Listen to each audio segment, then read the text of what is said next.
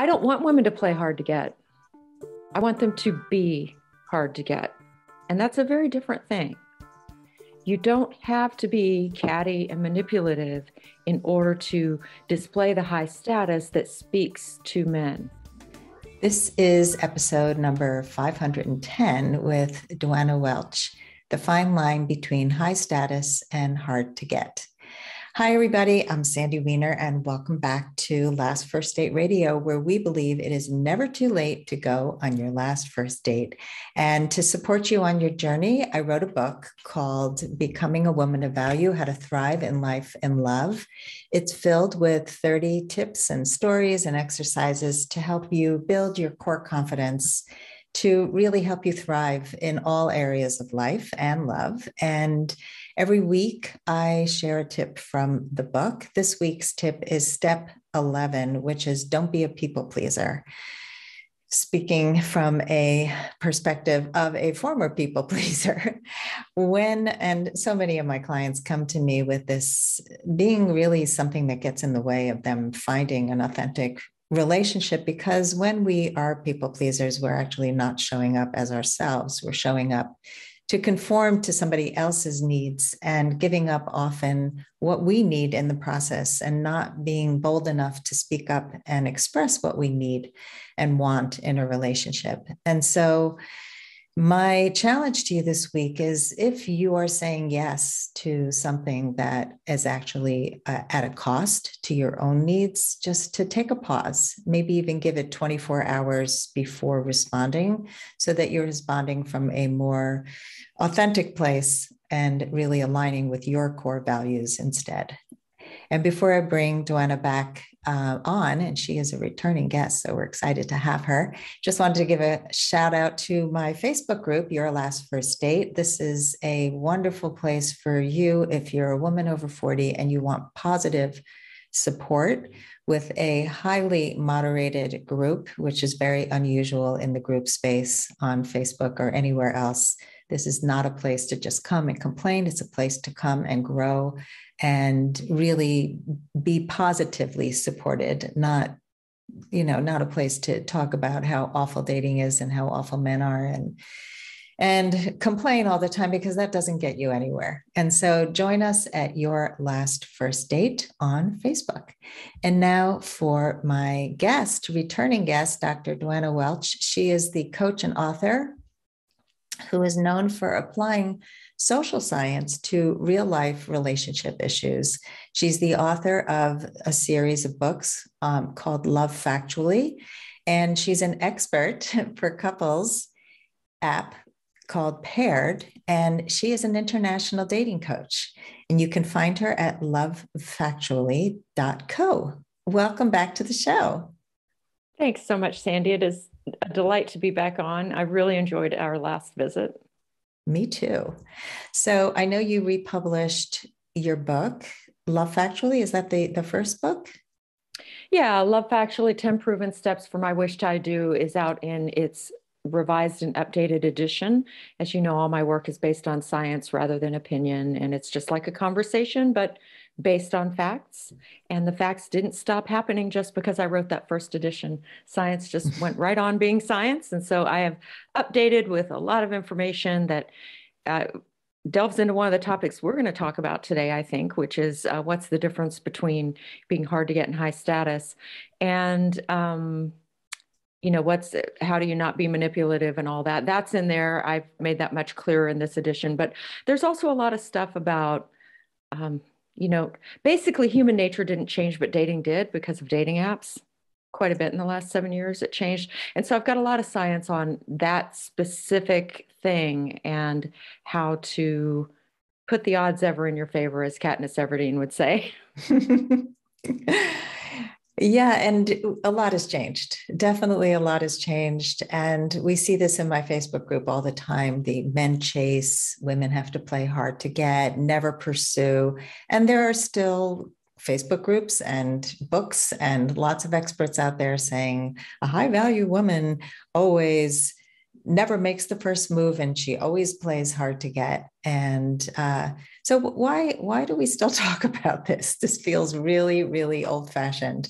So I want to talk about birds for a moment and then I'll get to people. When we see birds doing a mating dance, when we see the male doing a dance and say the male bowerbird, he shows the female his bower. He's decorated it with lots of objects, sometimes pieces of shell or mirror and different kinds of grasses. And she shows up and she looks at it and he does a dance. He shows her the nest and she decides whether or not she's going to choose him based on what he's achieved and how he's moving. Basically, he's showing his fitness. And we don't say, oh, look at those cute little birds. They're playing a game. They're not playing a game. They're doing something that's really quite serious when it comes to mating. Now, they're not consciously aware of what they're doing, but research would indicate that the reason that female bowerbirds are particular about certain things from the males is because those males are more fit as providers and they are more genetically fit. We know this for sure with peacocks. You know, Darwin said he felt sick to his stomach every time he saw a peacock because the peacock's train is so long and heavy. When it raises that train and displays to a female, it cannot see more than half of its field of vision is compromised. It really can't see. And if a predator should come, it could be attacked from behind without ever knowing. And if it does know, it's hard to fold the train up quickly enough and fly far away enough to get away. So why would the peacock have this train? Well, it's because evolution is not just about surviving, it is about casting your own genes forward. There's this idea that we're all sinking ships, that our body is our ship.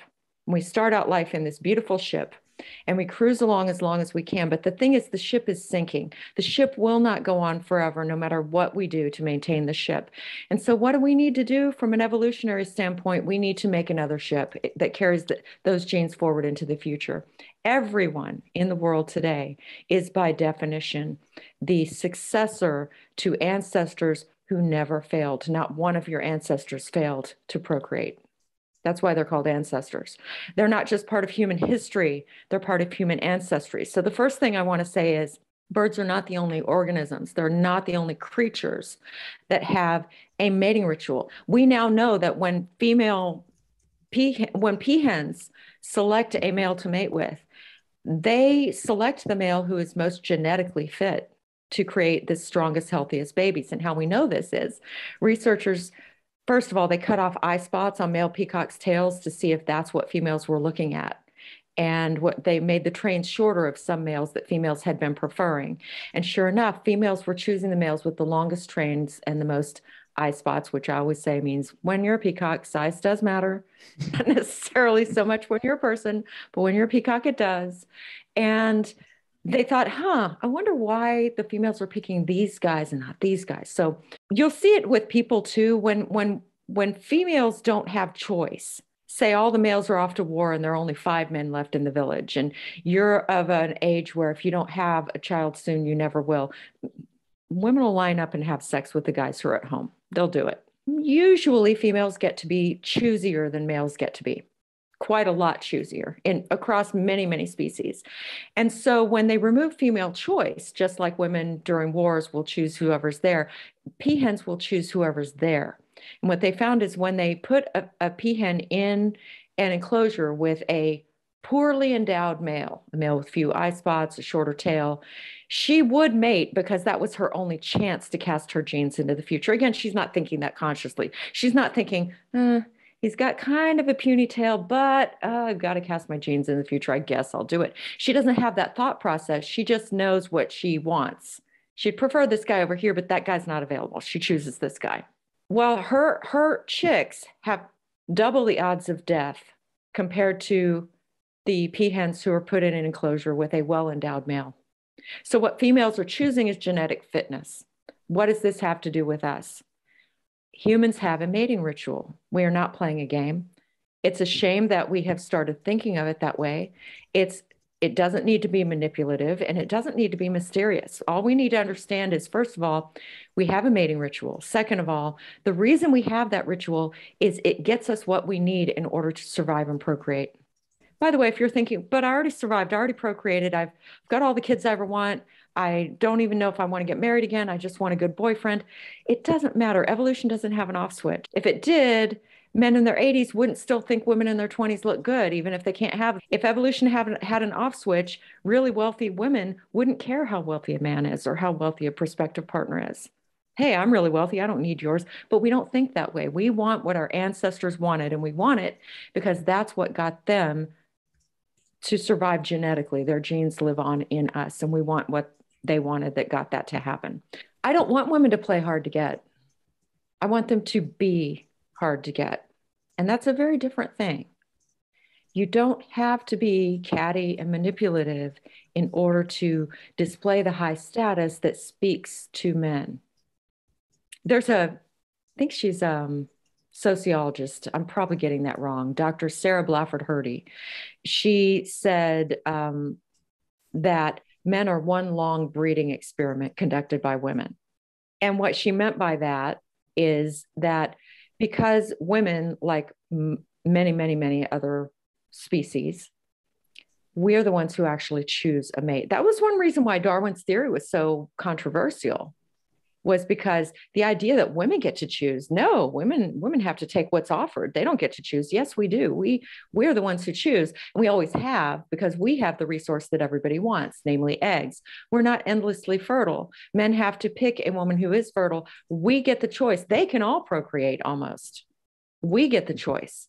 So our female ancestors chose various men. And those who chose wisely, those who chose a man who could and would ably provide and protect over a long span of time, they had more surviving children. And so we are the inheritors of that choosy, picky psychology that worked for our female ancestors. Men, on the other hand, because we were so picky, they try to offer what we picked them based on. We picked them based on their success and their commitment. So if you look at lies, look at the lies that men tell and women tell. Women lie about youth and beauty. They put on makeup, they wear corsets, et cetera, et cetera. Look throughout history. Those are effectively enhancements that don't really show the truth exactly. And I'm not saying we should not do that, but I'm saying, we don't just usually walk out there just exactly how we rolled out of bed in the morning.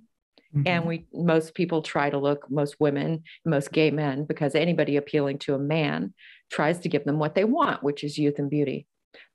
The sex that lies about age, mostly women, mostly gay men, not straight men, not lesbians, not people trying to appeal to a woman.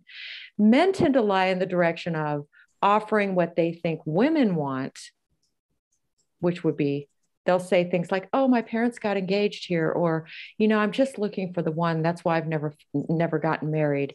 Even if they're just playing around, they'll say things indicating that they want to offer commitment because women want that.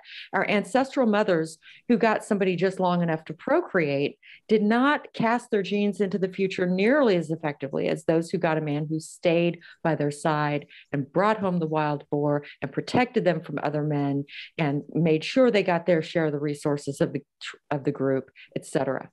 So when men lie, they lie about things that we want. They'll lie about their height. Women don't lie about their height. Men do. Women prefer tall men. Men know it. Why do we prefer tall men? Well, if you look at hunter-gatherer groups even today, they refer to their leader as the big man, and the big man is the biggest man in the group almost always. He has more respect of other men. He's better able to defend his women against predatory behaviors by other men. Women value height and physical prowess because those things garner status among other men and therefore get resources and protection. Men lie about the things that women want, just like we lie about the things that they want. So why would a man work to either actually provide resources and commitment or fake that he's going to provide these things? Why would he do that when it's in his job, his car, his house, but then he'll just marry anybody? We have created a competitive subset of humanity. Men are much more competitive as a group than women are. Many scientists have found this. Shelley Taylor found that women tend to tend and befriend. We talk to each other and our first names. If I go on a podcast with a man who has a PhD, he always wants to be called doctor. I have a PhD. I want people to call me Duana. There's a reason for that. It's not just that I'm nice. It's that I'm a woman and I have a different genetic legacy than a man has. I see the world differently. It's not just that I've been socialized this way, because if that were the case, we should see that societies vary a lot on this dimension, but we don't see that. We see consistency here across more than 37 different cultures and countries, from hunter-gatherer right to this one here today. So I don't want you to play hard to get. I want you to hook into men's mating psychology so that they can fall in love with you. Because if the peacock doesn't give the peahen the right signals, she walks away. That's not just their species, it's every species. Everyone's got to shake a tail feather in the way that their desired demographic wants it shaken. That's what we have to do. It doesn't mean that we have to play a game forever. It does mean we have to show some things that are appealing at the start. And then we can gradually, more and more just be exactly how we want to be. Can you give some examples of what that looks like? So women have historically and prehistorically chosen men who offer provision of protection, and those men are competitive. Women have chosen men who are competitive. Women will almost always say something on their list of must-haves about he has to be ambitious. That's not just a random thing that we want. Men compete for everything. They compete for their job. Because we've desired this, men are this at this point. They are competitive. And so they compete to have the woman that they want. If you offer everything up on a plate to a man and he doesn't have to compete at all to have you, you have just cut the legs out from under his courtship and his ability to connect with you. Sometimes women find it easier to understand this when I talk about basketball. Imagine that you're dating a guy, you know, a guy who he's really into basketball, and his team makes it all the way to the last game of the Final Four. His team and the other team, they make it to the last game, and it's time for tip-off. You're watching the game with him. You know he's really into this. And the ref comes out and says, you know what? You're both great teams. I don't see why we should even play. I'm just going to flip a coin, and the one that gets heads wins. Do you think your boyfriend or husband or whoever it is going to be satisfied with that outcome? Like, let's say his team gets the heads and they win, they take the trophy home. Does he feel good about that? No. No, he wants to play the damn game. He wants to see his team win. He's competitive. He does not want you to say, you know what? I'm in love with you. I'm going to have sex with you right away, and I'm just going to do everything for you. You won. You don't have to do anything. He doesn't want that, actually. Let him do his job. He wants to do the job. He doesn't want to do it for just everybody. But when a man finds who he thinks could be the one for him, and she's just high status enough not to cater to everything he wants instantly, that's a turn on for him. Conversely, consider the ancestral environment where men evolved. They had to go and hunt for the group. There would always be some men left behind to protect the families. Now, if a man picks a woman who is devil may care with her sexuality, she really will sleep with anyone, how does he know that the babies are his? Keep in mind, we all have an unconscious program that says, cast our own genes into the future. It's not just survive and procreate for the species. It's selfish. It's very specific. When a woman has a child, it's a slam dunk. We always know. I could have had sex with 100 men the year that my son was conceived, and I still would have known whose baby it was. It would have been mine. But the guy wouldn't have known if I'd done that. Griffin's dad wouldn't have known. So, you know, men's mating psychology does not come from the era of 7-Eleven, Walgreens, and paternity tests. It comes from under the ledge of a rock in a cave and, foraging by a stream. That's where it comes from. There's no paternity test. There's no one who knows for sure who the daddy is. It's actually one reason babies look more like their fathers than they do their mothers, because prehistorically, if a baby didn't look like the father, men would frequently refuse to raise them, and those babies would be discarded. So this is serious business. When I say it's a mating ritual, men are choosing a woman who gives them the signals, not only that, A, I'm going to have to compete for you, which is such a turn on. Even though I say I don't like it, I love it. And B, oh, if you're hard to get for me sexually, you're hard to get for everyone, which is a good paternity bet. You know, we're all gamblers, Sandy. We are all gamblers when it comes to love. When I started dating my sweetheart, who we're talking about getting engaged pretty soon. When I started dating him, I had to make a bet that the things that I saw about him early on were really facets of his character that I could depend on over time. And one way that we hedge our bets is we date for an extended time period. That's one way to do that. And to see somebody in a lot of contexts over time is a helpful thing to do. But at the end of the day, we are still rolling the dice. It's just whether it's a total crapshoot or whether we have a lot of information and it's a pretty solid bet. He also is gambling. He's gambling that I'm not going to have sex with somebody else, for example. And how does he know that? Well, because, I don't have sex with anybody until they're in love with me and until they tell me that they're in love with me, and they prove it through their behavior and they ask me to be exclusive. And I advise that anybody who's interested in men behave in this same way. It allows men the time, it gives them the signals they need for their dopamine levels to rise, for them to fall in love and stay in love. And by the way, you don't have to be at all playing to do this. I said to the men that I began dating, I said, I just want to be completely clear. I know that women now usually get sexual on the first, second, or third date. And I want to let you know that I don't get physically involved with anyone right now. It's pandemic until, I feel like I know the person really, really well. And I don't get fully sexually involved until everybody's had an STI panel. And the guy has asked me to be exclusive, and I want to. And he loves me, and I can tell that he does. And so I get it if that's not how you want to live. And also, by the way, I assume this whole time you're dating around, because I am. I want you to hear what I just said when I said that. First of all, I didn't play any games. I laid it right out there. You don't have to play games in order to speak to men's mating psychology and boost your own status and your own self-worth. Doing it this way feels great because you're not getting emotionally hooked into sex with guys who then discard you. That never happens this way. It just doesn't. It feels really, really good for you. And it gets men who just want to play the field to leave you alone, which is a win. It is a win when the bright, shiny object runs away after you say something like this. He was never going to be yours anyway. Men who think you're pretty cool, if they like you, they work to have you and they enjoy working to have you. And think about it. Have you ever heard a man brag that he got his wife into bed on the first date? I've never heard this. No.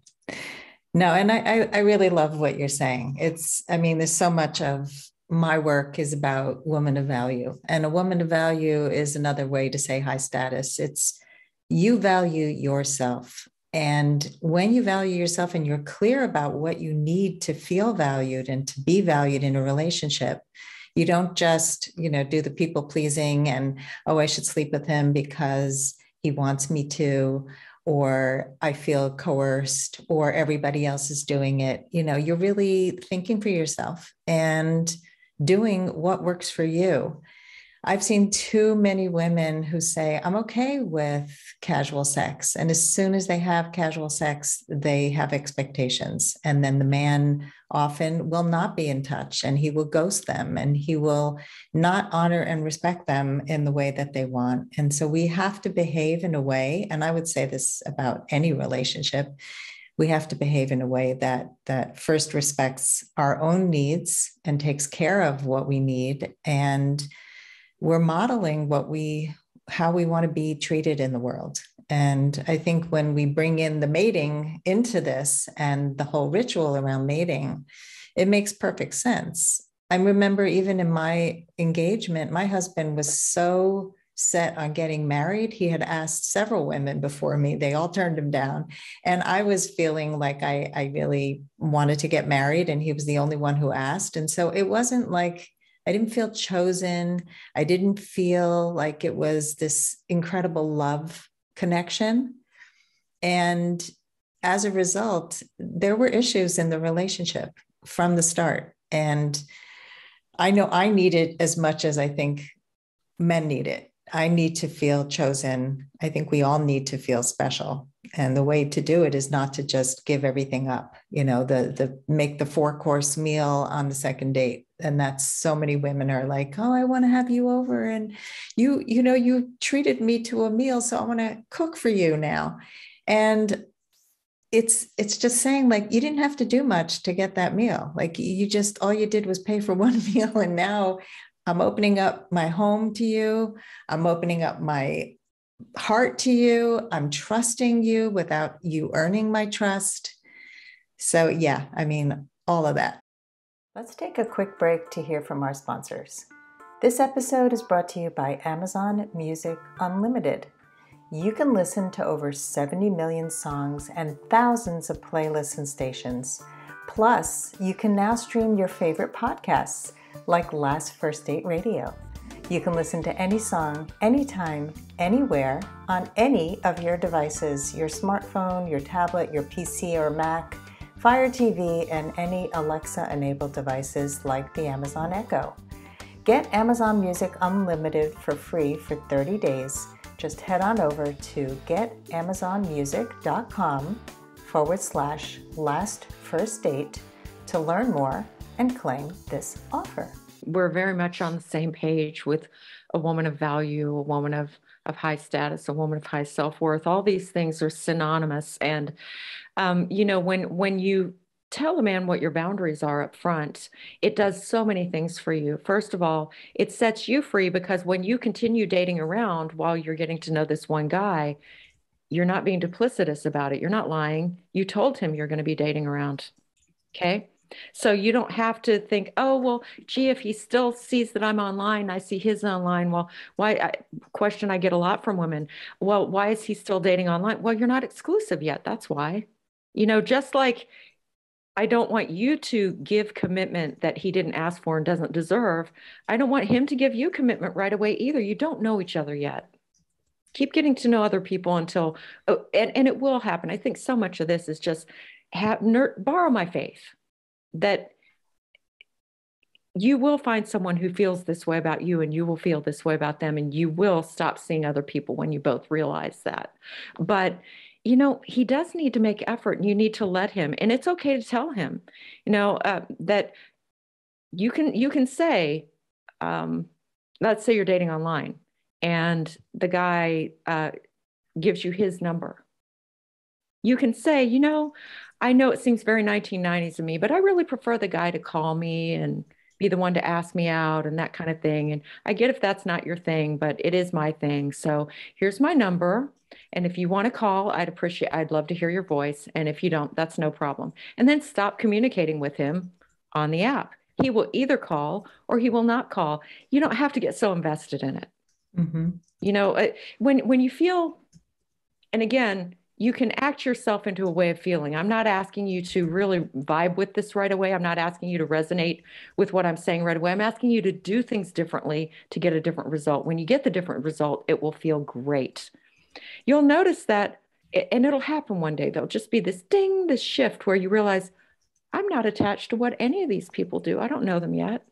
Yeah. I'm just going to say what my truth is, and I'm going to live according to it. And I'm just going to move on. And they will compete to have you more than if they got the message that, here's how one man put it to me. He said, I know this isn't very PC, but I'm a lion and I'm looking for a gazelle. And if the gazelle runs toward me, I wonder what's wrong with it. That's a good way to put it.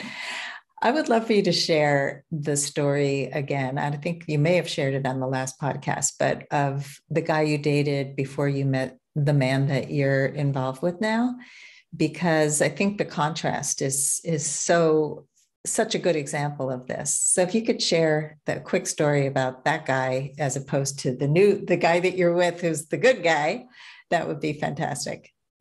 Sure. And what's great is that Carrie, who's my sweetie's name, Carrie has given me permission to share just pretty much anything I want to. So that's awesome. Good.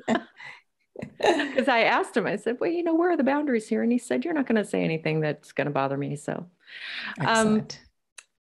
I had been away from my husband at the time for about a year. We had been legally separated. We were going to divorce, but it was pandemic and he didn't want to leave me without health insurance. And so we were technically married, but not really.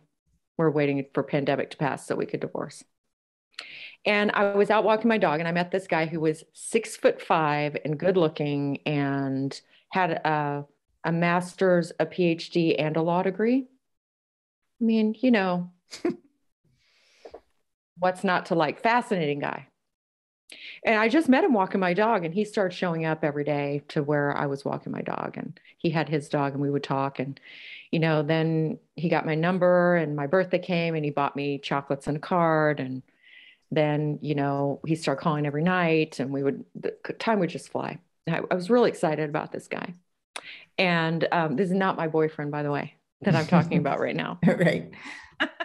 This is the relationship that didn't work. Right. So he asked me on a date, and I said, well, I'm not getting within 6 feet of anybody. So how are we going to do this? Well, we realized, okay, well, if we quarantine 2 weeks, then we would know by definition neither of us has COVID. Then we could go on a real date. And within those 2 weeks, he started doing things that men with an avoidant attachment style do, or men who just aren't into you. One of those two things. I don't even care which one it is. Neither one of those things works for me. I know myself really well. And a big part of getting what you want is knowing what you have to have. And then when you see that the guy doesn't have it, even if he has 90% of the other stuff, just walking away. And that's the hard part, really. It's not difficult to jettison someone who's just a flat out mismatch. It's hard to say no to the person who has all the things. This is why I told you what catnip he was for me up front. That's why I told you that, because it's hard to say no to that guy. Yeah. And lots of women, by the way, get into those feelings for a guy who shows them all that attention up front. It is so easy to fall for that. Yeah. But there's a little hook here. But the big but, as soon as I said that I would go out with him, he started doing these really weird things that created distance between us. For example, he took his dog on a walk at the park, which is 1 or 2 blocks away from my house. He took his dog on a walk there and didn't call and tell me they were there. And then he called late that night because he apparently was waiting for me to court him. And he started making grumbling sounds about I needed to call him. By the way, my sweetheart, we've been together 14 months now, going on 15 months. He calls me every night. He never says, why don't you call me? He loves doing it. Mm-hmm. So, he got where this guy got where he didn't want to call me. He called me late. He went to the park that we'd seen each other at nearly every day, didn't tell me about it till after he called late, and then acted like he was kind of miffed and tired. And I said, you know what? I think we did the girlfriend dating thing a little quickly. And he said, what? And I said, it just seems like you're less certain now. I'm getting some mixed signals now. I don't feel comfortable with this. I think maybe we should take a step back and maybe go back to being friends for a while and figure out whether we need to be going out. And I do not remember, Sandy, I don't remember exactly what he said, but I do remember no one's ever spoken to me like that before. It was really insulting. It was disrespectful and unkind. He took things that I had told him in confidence, because we talked a lot. I told him some fairly personal things, and he used them to insult me. Mm. And I tried to back it up, and I said, I was having that moment of knowing, this isn't going to work. But I said, I wonder if we could cool this off just a little bit. It feels like both of us are being kind of hard on me right now. It's, why don't we just talk about how we're feeling about this and maybe how we can work this out. And he goes, well, I get to have my say. Mm. And I said, that was the moment I was like, oh, we're so done. I said, well, you certainly do. And so I thought I will give him 2 minutes and then I'm going to get off the phone. So I gave him 2 minutes and I said, it doesn't seem like this conversation is really working out. So I'm going to get off the phone now. And he goes, fine. And he hung up on me. Okay. So here's what I know from 27 years of being a relationship coach. Here's what most women would do. They would go ahead. They would make excuses for him and give him another chance. Yep. But I ask you, think about this. When you've seen that from a prospective partner and you've continued dating that partner, did it ever get better? Nope. I've never met the person where that got better. And because I do, and I'm not meaning to denigrate anyone I've worked with by saying that. What I'm saying is I've got 27 years of seeing this. I had 25 years of seeing this by the time this happened. So I knew it was not going to get better. I wasn't guessing. I knew. And so I just wrote him a letter. And I went around the house and threw away everything he'd ever given me, the cards, the candy, the flowers, that kind of stuff. I threw it all away. I wrote him and I spent a tossing, turning night arguing with whether I was ever going to talk to him again. And I wrote him a note that said, this is such a near miss. I really had high hopes for us, for there to be an us. It's not going to work out. I like you too much to just be buddies. There's not any really coming back from our conversation. And so I'm going to have to move on. I wish you all the best. And then I signed my name. Mm-hmm. And he sent back a letter that nearly melted my computer screen. Ugh. It was an email, and I didn't even actually read it. I live in a small town, so everybody knows everybody. And I happened to know a lot of people who knew him. And I showed a couple of these people the letter, and they said, yeah, never read that. It's so mean-spirited. It's so insulting. So I didn't ever actually read more. I could tell after the first sentence, like, do I need to carry this around in my head? Mm-hmm. Does he get to live there rent-free? I think not. So I never really read it. But yeah, it turned out that one of these people had known him in a personal context for quite some time and said, that's the way he talked to women for decades. Yeah. So I got the validation after I made the choice that what I was seeing was really what I was seeing. But, I made the choice before I got the validation. You don't really need that validation. I mean, it's nice to get, but you don't need that validation because it never gets better. If you look back at your own experience, you'll see that making excuses for men who are unkind and disrespectful never works out. Now, so then I realized, you know what, by not being divorced, when I met this guy, that's one of the reasons that it appealed to him, was that he figured that I would never be totally available. That's probably one of the things that appealed to him. So I thought, healthcare, no healthcare, I'll figure it out. I'm going to call Vic and ask for us to convert our legal separation into a divorce, which he said yes. I filled out the paperwork. It's like 3 pieces of paper. Because a legal separation in my state, you do everything to get divorced. You just don't file a final paper. Mm. All the property's already divided. You've already made all the decisions. You just can either convert it back to a marriage or a divorce within a certain span of time. So I called and I said, I think I'd like to do this. And he said, yeah, this year has sucked. Let's draw a line under it. So I went ahead and filed the papers, and I thought, okay, I'm going to go ahead and get online and start dating. And I wrote an ad, and I write ads for people all the time. So you can bet I wrote myself a good one. I wrote an ad that just some free advice here. Write the ad about them, not about you. Mm-hmm. Know what you have to have, and then make the ad a lighthearted, fun way to describe what you have to have and some of the things you want that will appeal to the kind of man you're looking for. That's the ad that I wrote. In my ad, I was a casting agent casting for the role of the male lead in a fun rom-com. Mm. And I was describing what the future winner of this role would be like. And I laid it out there. I said, he likes calling and making plans and courting as if it's 1990, and our female lead appreciates it and him. Things like that. Great. I just laid it out there. This is who I want. And then I said at the end, this casting call expires in 30 days from, I named the date. If you wish to apply for this role, please send a list of your qualifications, and all good fit responses will be answered. And I put that up on December 31st of 2020.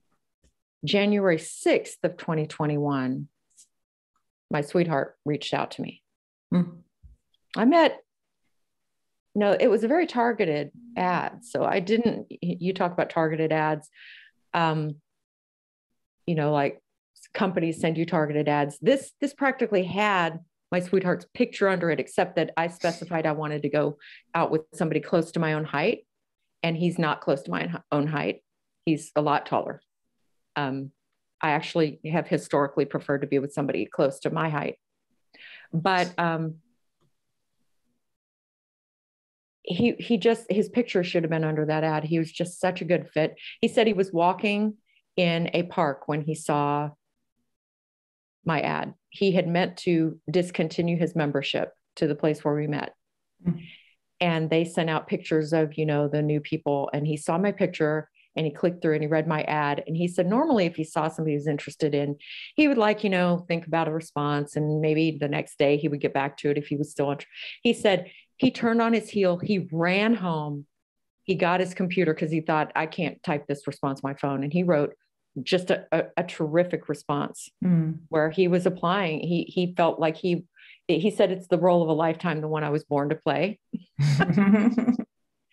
And he just went point by point and answered everything. And he acted like someone who already thought, you know what, this could be a priority, not just an option. Yeah.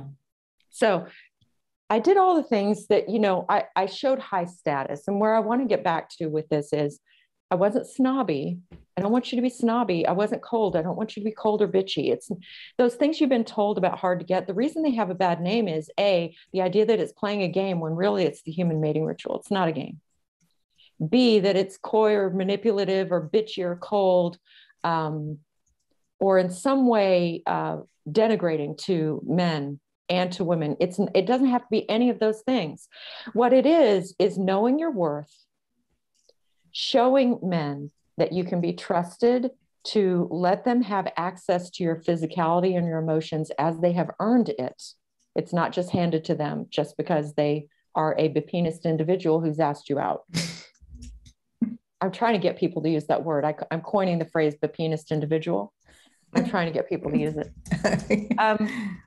That he earned it, that he went to the finals in the basketball game and he won the game. Nobody just handed him the trophy. And that you can be straightforward about that. I mean, I did go out with this one guy at the same time because I didn't just date Carrie. I went out with other people just like I teach people to do. And there was this other guy that I met for a socially distanced walk who, I could just tell something was wrong. He didn't call to confirm the night before. He had done everything right up to that point, but he didn't call to confirm. Folks, I've never seen it work out when a guy didn't call to confirm. I just never have, ever. And what I tell my clients is if he doesn't call to confirm the day before, just don't go. Just don't. And if he says, if on the rare chance, and it's rare, that he says, well, I showed up, where are you? You say, oh, you didn't confirm, so I thought we weren't going. That'll learn him. Like, don't allow people to treat you badly. That's not polite. So anyway, but I went because I do what I do for a living. And I thought, oh, data collection time. So I went and I said, so what challenges have you found in dating?